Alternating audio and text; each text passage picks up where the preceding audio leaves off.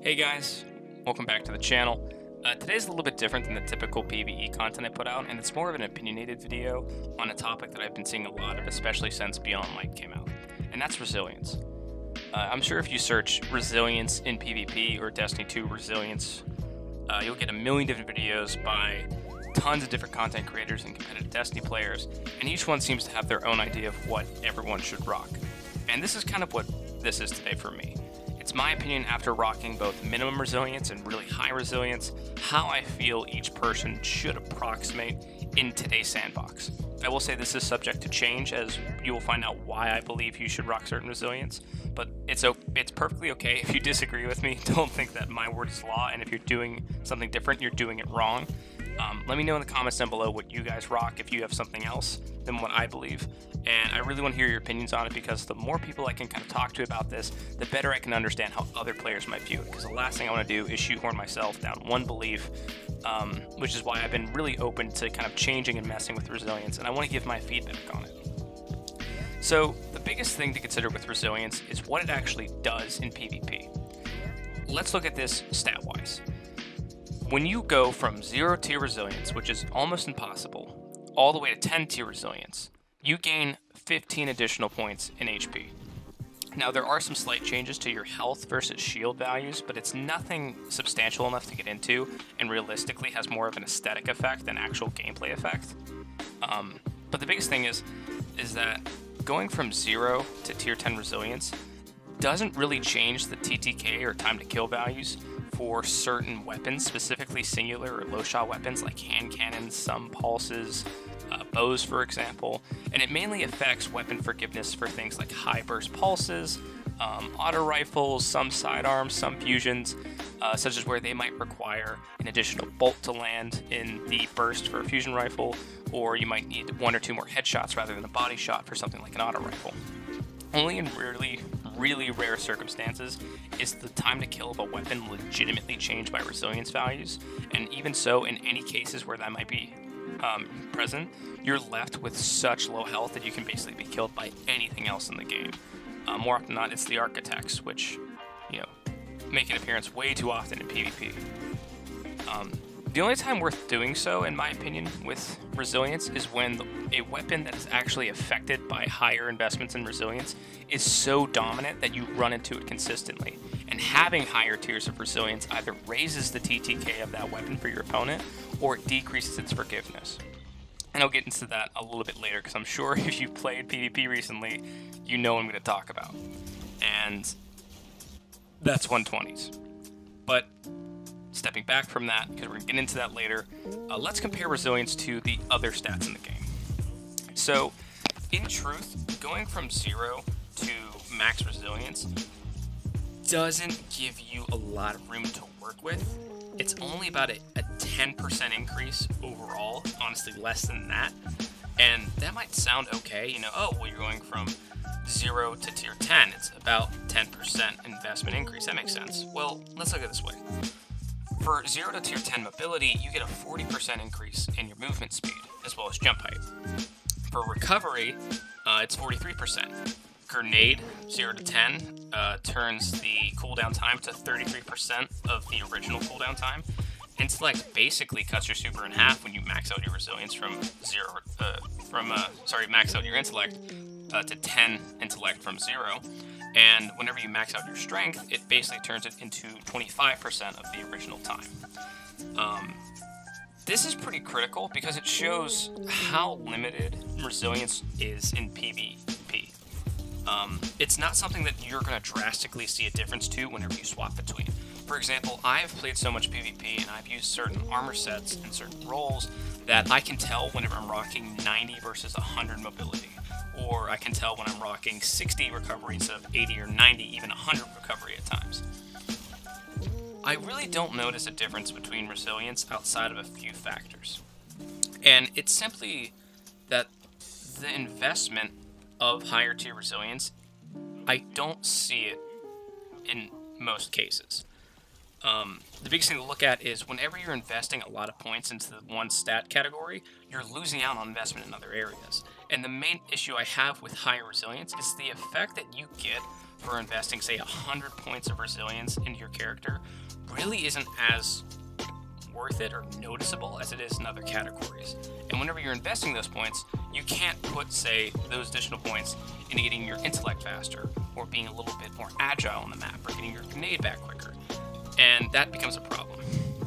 Now, looking into resilience specifically more, the biggest issue I have with it is special weapons, as special weapons don't care about your resilience in PvP.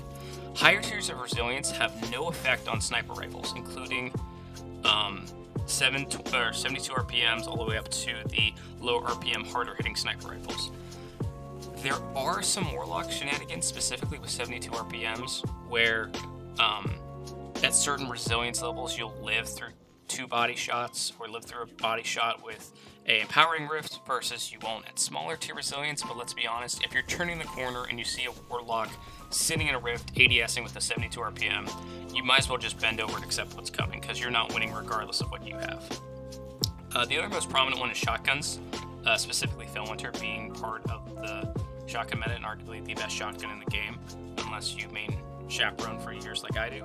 There are some less consistent hit marks and kills at higher ranges, closer to that range limit for Felwinters, but it's nowhere near consistent enough to begin to have any solid values where if you have this resilience at this distance you live, but if you rock below that resilience you die at this distance where you live with, say, like 7 or 8 resilience.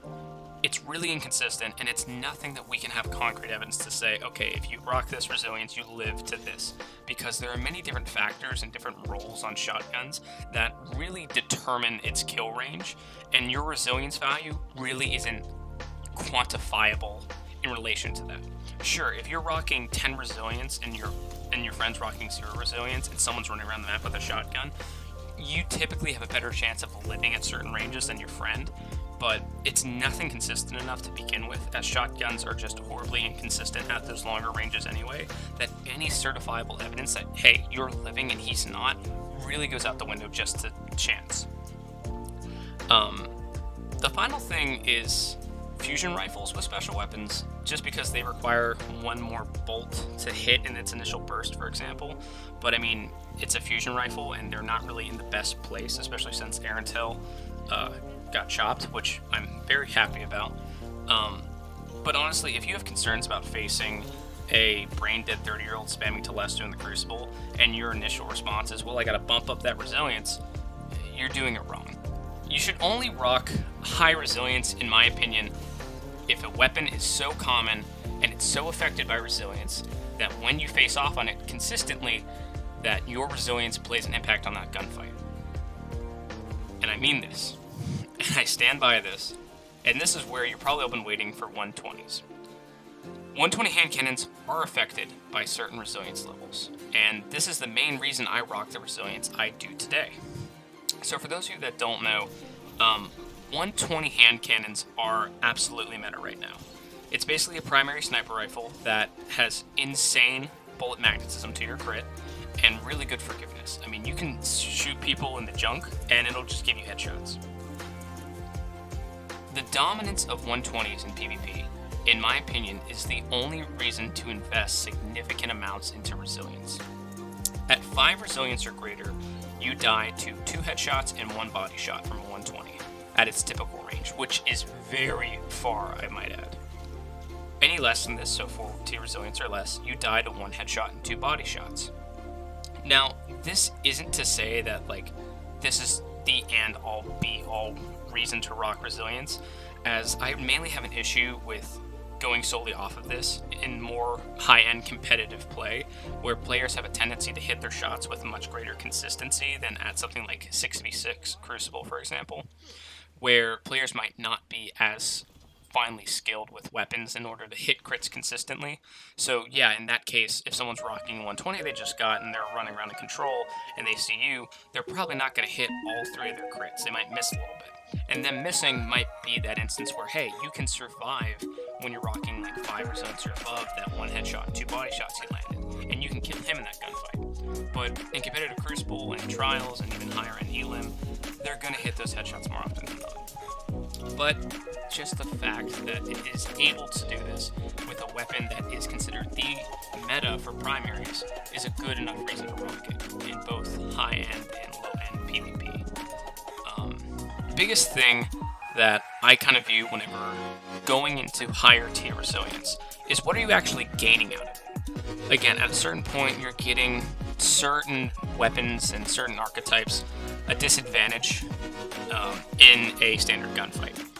Don't think of higher resilience as a buff to you, but a debuff to your opponents that limits their weapon forgiveness. Whenever you're rocking super high resilience, you're really narrowing what you can actually affect with that.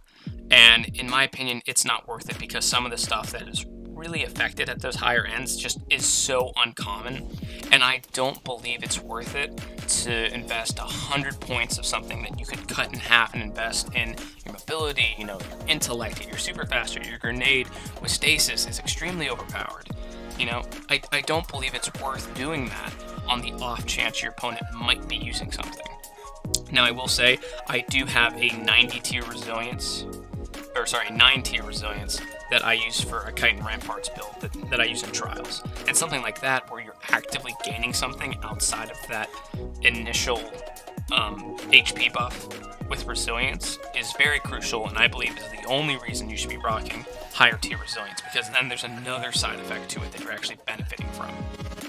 But other than that, I really don't see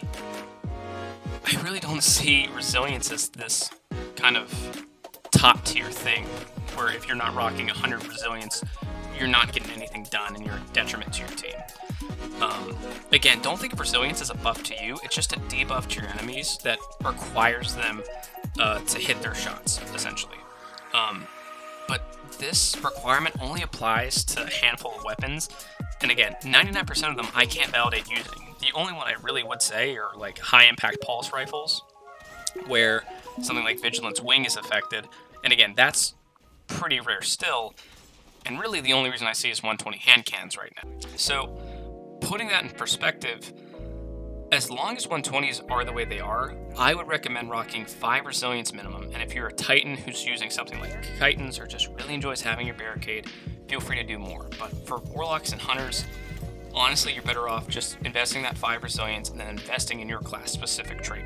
So for Hunters, your mobility, Warlocks, your recovery, and in my opinion, mobility is the #1 perk out of those 3 to invest in, just because the difference is night and day between something like 4 mobility and 7 mobility, and even higher, it's very, very noticeable. Like I said, I can tell whenever I'm rocking 100 versus 90 mobility. It's that obvious. And it's something that I believe is truly worth investing that many points into, as well as something like recovery too. Because the faster that you're able to heal off from a gunfight, especially in more team-oriented and competitive play, the more often you're able to kind of assist with your teammates or get back into gunfights that can give you an advantage. But again, in my opinion, for today's meta right now, I believe that if you rock 5 resilience, you're fine. I can't really find a reason to consistently rock higher end resilience outside of something again like Titans. There's just no reason to.